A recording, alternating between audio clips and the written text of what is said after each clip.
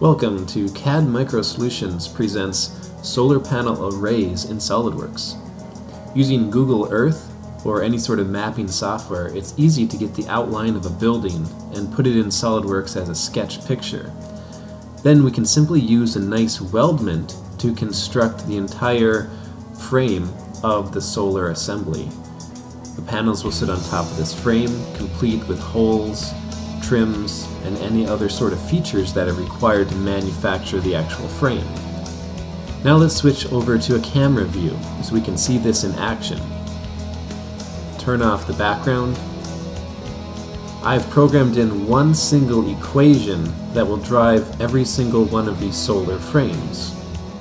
The one equation is called angle, and I simply have to key in the angle that I would like these solar frames to be at.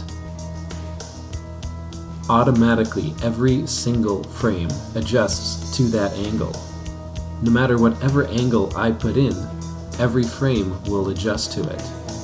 Even if I go all the way down to a very low angle, something like 3 degrees, all the frames will automatically adjust across the board. Using keep-out zones, I've automatically kept out these solar frames on different areas where there might be pipes or shaded areas, so it perfectly contours the building.